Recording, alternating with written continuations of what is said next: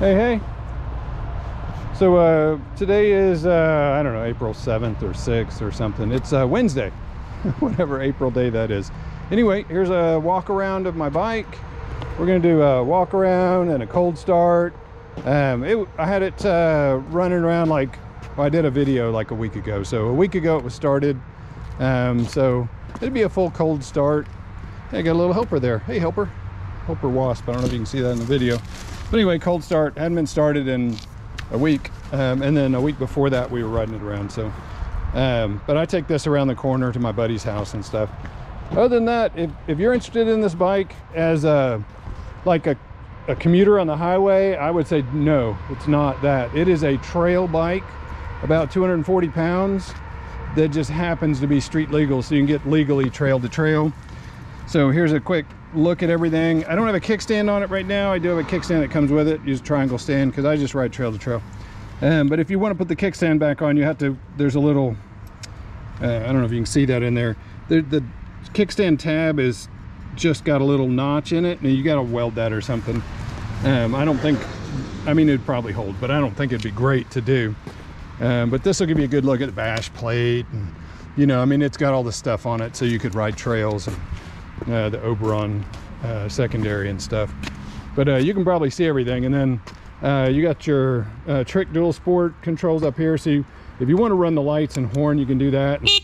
Then you get the horn and the lights and everything for street legal stuff.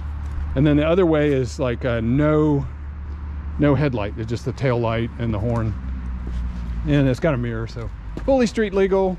Front turn signals, I've got some extra turn signals that come with it for the back.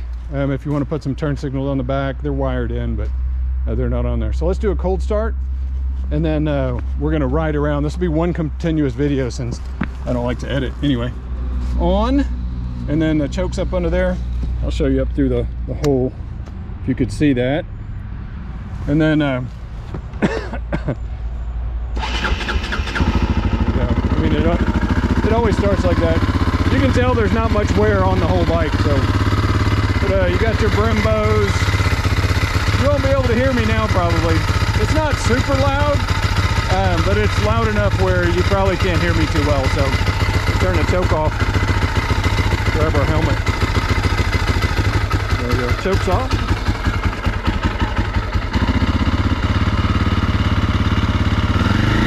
And let it warm up a bit.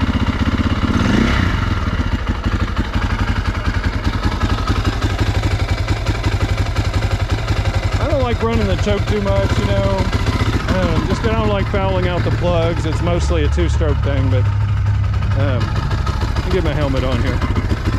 My street helmet. And then we'll go around the corner and on the road.